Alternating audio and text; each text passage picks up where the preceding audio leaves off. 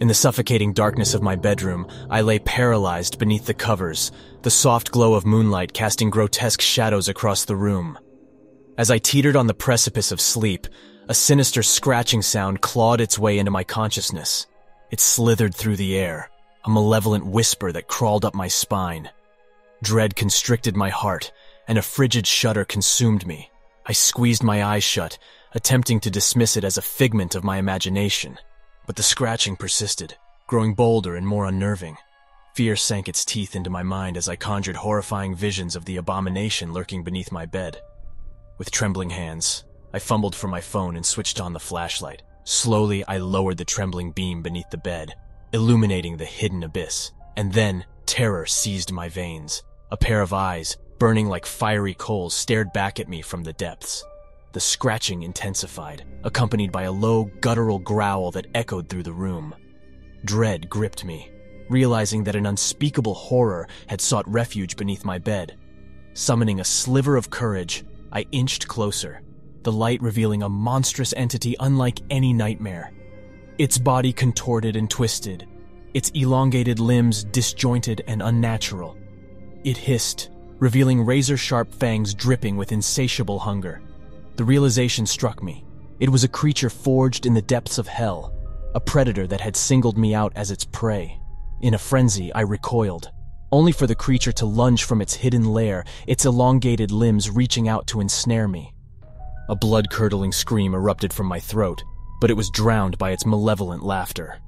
I bolted from the room, the creature hot on my heels, its bone-chilling growls reverberating through the desolate corridors of my home.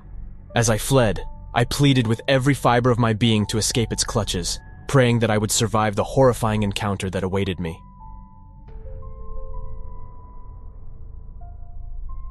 The night hung heavy, suffocating me with its oppressive stillness as I lay in bed, desperate for sleep's embrace. Just as my eyelids grew heavy, a faint tapping sound danced on the periphery of my senses. It tiptoed through the air, a spectral melody that seemed to emanate from the window.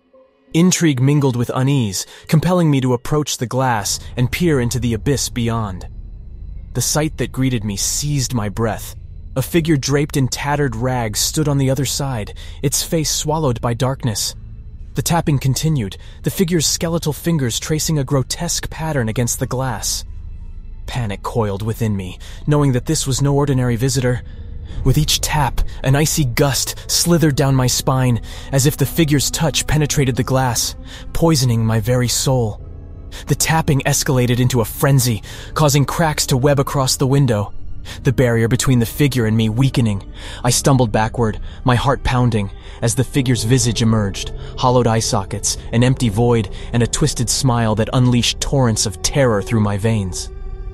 Frantic, I searched for an escape, but the figure pressed against the glass, its ghastly form warping as it attempted to breach the barrier.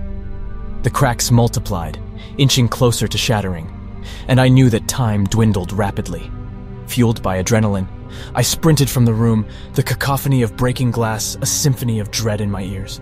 As I fled, the figure's chilling laughter pursued me, a haunting reminder that its presence would forever haunt the recesses of my nightmares. I vowed never to glance out of another window at night, terrified of the horrors lurking beyond the fragile veil.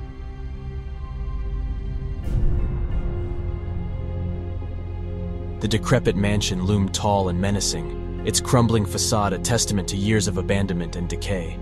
It whispered of dark curses and imprisoned spirits that prowled its halls. Driven by morbid curiosity, I dared to enter, a lone soul determined to unearth the harrowing truths that lay dormant within. The air inside the mansion clung to my skin like a funeral shroud, the faint stench of mildew and decay saturating my senses.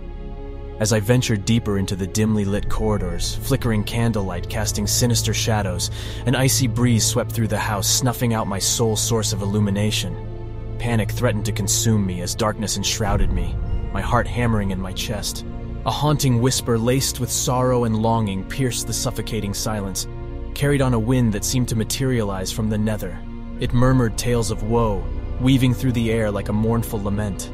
Shadows danced along the peeling wallpaper, their movements aberrant and unnerving. Fear coiled within me, realizing that I was not alone. The mansion teemed with spirits of despair. From the corner of my eye, spectral apparitions flickered, their ethereal forms shifting and fading. They whispered their tragic stories, their voices a chorus of torment that echoed through the desolate halls. Their sorrow seeped into my bones, their presence consuming me. It was as though their agony had become my own. With each step, the oppressive atmosphere grew heavier, the spirits growing bolder in their endeavors to manifest their presence. They tugged at my clothes, their icy fingers grazing my flesh. Desperate to escape their spectral clutches, I sprinted toward the exit, the mansion seemingly alive, its creaking walls converging on me. As I burst through the front doors, the weight of the spirits lifted, leaving behind a lingering chill, an eternal reminder of the darkness that had ensnared my soul.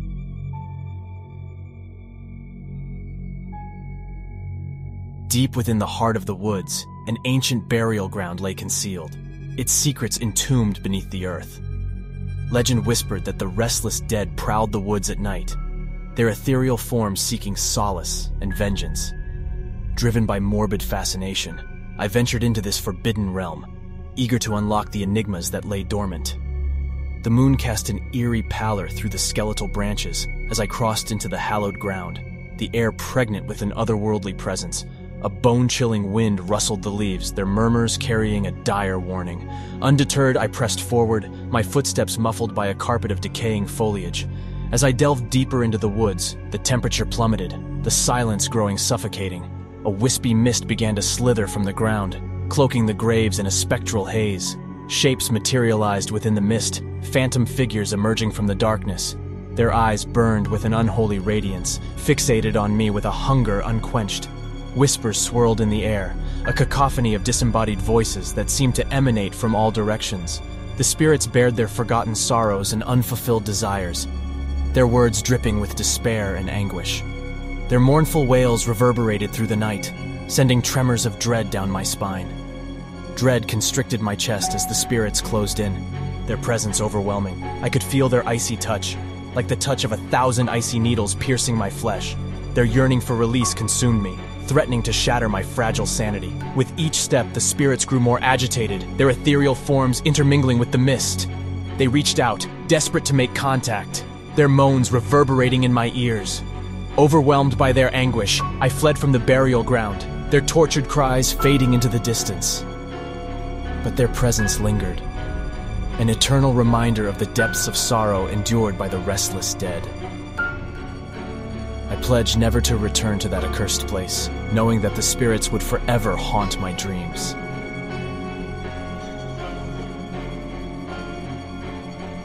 Atop the desolate hill stood a dilapidated house, its decaying silhouette etched against the moonlit sky. Locals spoke of the malevolent spirit dwelling within, warning of its vengeful nature. Intrigued by the tales, I ventured inside, my heart pounding with both trepidation and anticipation. Stepping over the threshold, a heavy silence descended, the air thick with an oppressive energy. The house seemed to inhale and exhale, its walls pulsating with a sinister force. Shadows writhed along the faded wallpaper, their movements unsettling and unnatural. As I explored the dimly lit rooms, the sensation of being watched gripped me. Every corner concealed a hidden presence, an entity that seemed to feed on fear. Footsteps echoed through the empty halls, growing louder with each passing moment. Panic seized me as I realized I was not alone.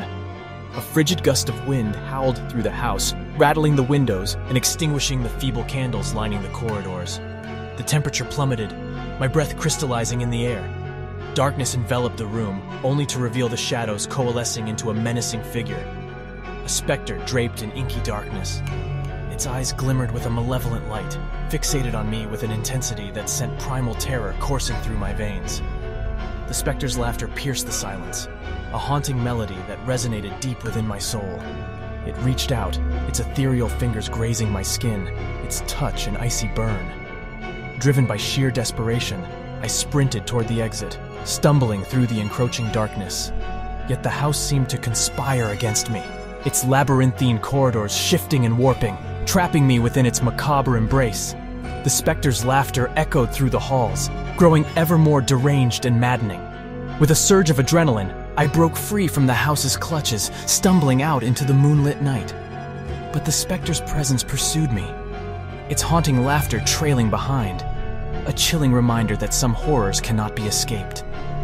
As I gazed back at the house, I vowed never to return, knowing that the malevolent spirit would forever torment my dreams, a specter of the night that would forever haunt my tormented soul.